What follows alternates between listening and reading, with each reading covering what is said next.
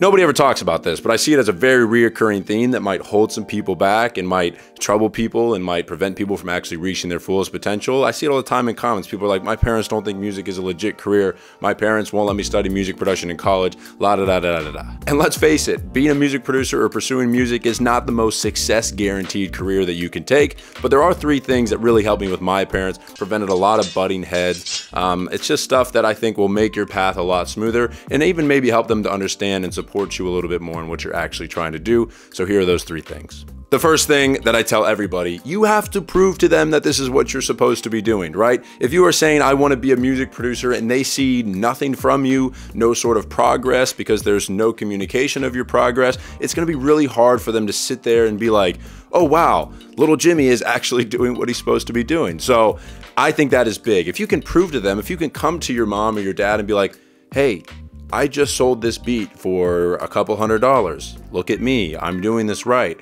That will give them a little bit more confidence to actually invest into what you're doing and actually agree and support you and maybe cut you a little slack and understand your dream a little bit more. But if you are on the flip side and you're like, I want to do music, and all you do is like play drums in your garage and you're not actually showing them anything that you're doing to move your career forward or show them that you're doing anything to actually improve what you're doing, it's really, really, really hard for them to actually believe in you and actually see what you're doing and actually see a future with it. My mom still to this day always says to me, she's like, I didn't even know all of this was possible. And I'm like, well, yeah, I had to prove it to you, which is okay, which actually brings me into my next second point.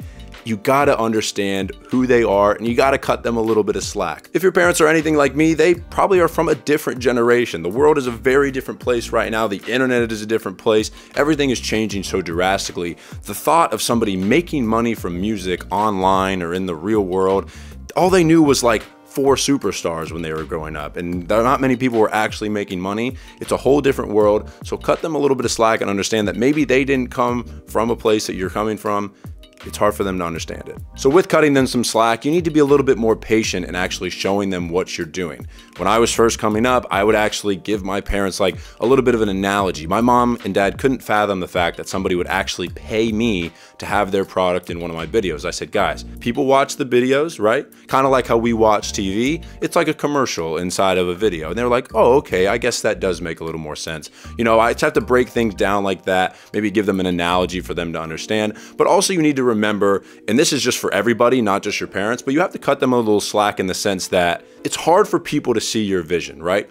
We are in it, right? We believe it and we see it, and maybe we see other people that are having success within the music industry or within beat making or within being a producer. So we're like, oh my gosh, I see it. That guy did it. It's so possible. Your mom and dad aren't watching these YouTubers or watching other producers online to actually do their thing and see success. So they are never going to be able to actually comprehend it at the level you comprehend it at. So it's your job to understand that maybe they don't fully comprehend it and maybe they'll always have those doubts. So you need to now give them the information, show them, hey, look at this guy. He's doing this and he gets sales doing this, this, and this, and I'm doing this right now, so I can now have the same amount of sales.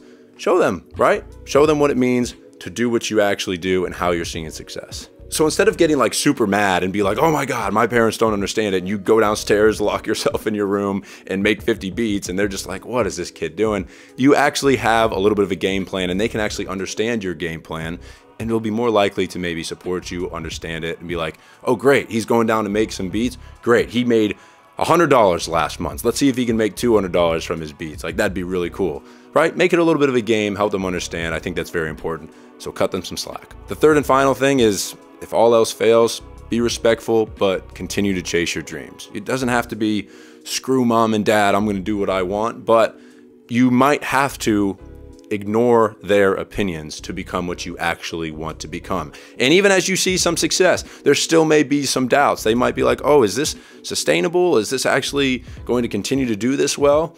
Once again, it goes back to my point of it's hard for people to see what you're actually trying to do. So when those doubts continue to come in, once again, go back to the other thing. Don't get too frustrated. Their doubts may always be there. You might have to ignore them a little bit. And I always say this too, and I've heard someone else say this, if you go and chase your dream and maybe defy what they believe a little bit, they're gonna be way prouder of you and way happier for you that you actually did what you wanted to do and you gave it a try. Even if you fail, they're gonna be like, hey, you did it. You tried it, you know, good for you. If they're actually happy for you, they'll be happy for you. which I think is beautiful. So definitely continue to chase after what you truly do believe in, and hopefully they will respect that. They should respect that. But yeah, those are my 3 things. So we had what? Give them proof that what you're doing is working. Have a little bit of understanding. And the last one is they may never understand it, right? So continue to do what you have to do to chase your dreams. You may have to ignore them a little bit, but don't be disrespectful, right? Be still nice to your parents if they're nice to you. That's kind of how I did it. It worked out for me. My parents still have questions all the time about what I'm doing, so I try to fill them in always. But yeah, that's how I did it. I'm running out of breath.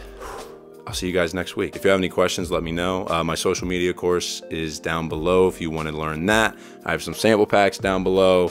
I don't know, this video might only been like 3 minutes, but I think it's very important stuff. So see you next week. Let me know if there's anything you want me to talk about. Peace.